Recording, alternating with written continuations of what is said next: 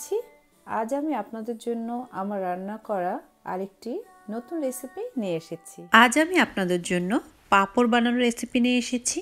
কিভাবে রোদে এবং ঘরের মধ্যে চুলোর মধ্যে শুকিয়ে পাঁপড় বানাতে পারবেন সেই রেসিপিটা আজকে আমি আপনাদের দেখাবো। পাঁপড় বানাতে আমি নিয়েছি 1 কাপ ময়দা, হাফ টেবিল স্পুন জিরা, হাফ টেবিল স্পুন লবণ, 1.5 কাপ ওয়াটার।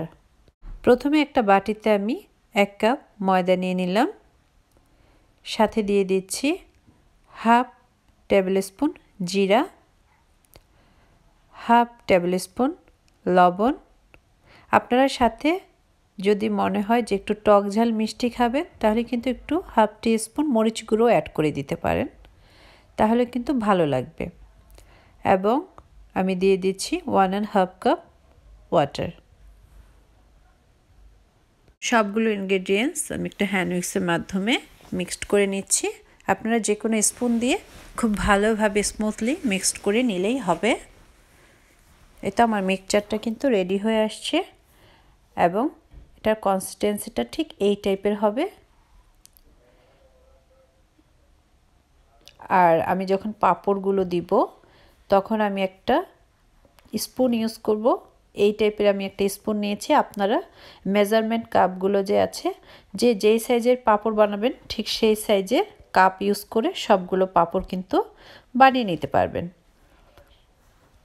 পাঁপড়গুলো ভেজে রাখার জন্য আমি একটা ট্রে নিয়ে নিলাম। আপনারা যে কোনো কিছু ইউজ করতে পারেন। আমি রোদে দেব এজন্য আমি একটা বড় ট্রে নিয়ে নিলাম এবং একটু তেল ব্রাশ করে নিলাম টিস্যুর সাহায্যে।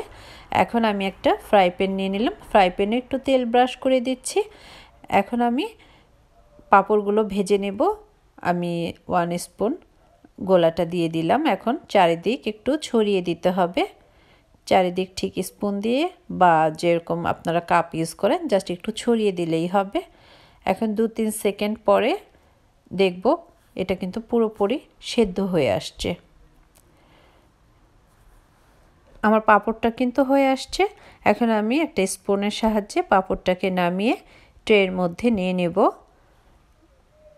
ঠিক এভাবে আমি সবগুলো পাঁপড় বানিয়ে নেব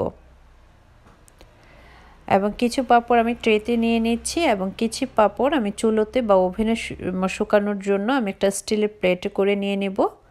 এই তো আমি সবগুলো পাঁপড় বানিয়ে নিলাম। আমি এই ট্রের পাঁপড়গুলো রোদে দিব এবং স্টিলের পাঁপড়গুলো আমি চুলোর মধ্যে গরমের মধ্যে শুকাবো। এখন আমি ট্রেটা রোদ্রে দিয়ে দিচ্ছি এবং কড়া রোদ্রে যদি জাস্ট 2 দিন রাখেন তাহলেই কিন্তু খুব সুন্দর পাঁপড় হয়ে যায়। এবং স্টিলের প্লেটটা যখন ঘরে রান্না শেষ হবে তখন গরম চুলোতে রেখে দেবেন এবং ওভেনে, ইলেকট্রিক ওভেনে যদি কাজ শেষ হয়ে যায় ঠিক তখন এই স্টিলের প্লেটটা ওই গরম ওভেনে দিয়ে দিবেন। তাহলে 3-4 দিনের মধ্যেই কিন্তু ওভেনে বা চুলোতে খুব সুন্দর পাঁপড় তৈরি হয়ে আসে।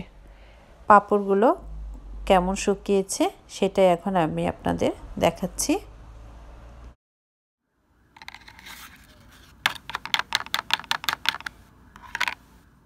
এখন আমি পাঁপড়গুলোকে ভেজে নেব।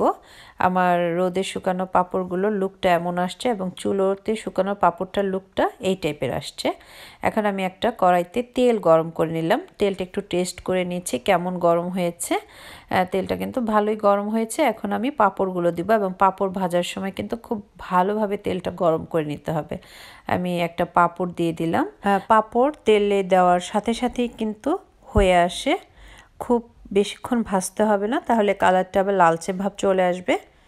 এই তো সাথে সাথে উল্টিয়ে সাথে সাথে কিন্তু তুলে নিতে হবে। আমি একটা টিস্যুর উপরে তুলে নিচ্ছি যেন এক্সট্রা তেলটা শুষে নেয়। আমি টিস্যুর উপরে নিয়ে নিচ্ছি এবং এভাবে আপনারা পাঁপড় বানিয়ে 6-7 মাসের মতো ঘরে রেখে খেতে পারবেন এবং যখন খেতে মন চাইলো জাস্ট তেল গরম করে ভেজে খেয়ে নিলেন।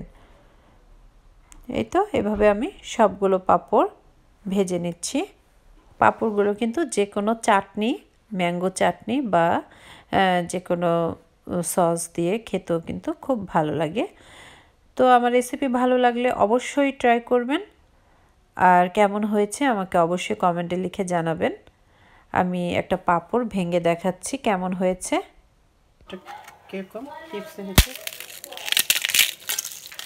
সবাই খুব বেশি ভালো থাকবেন, আমার জন্য দোয়া করবেন। Thanks for watching.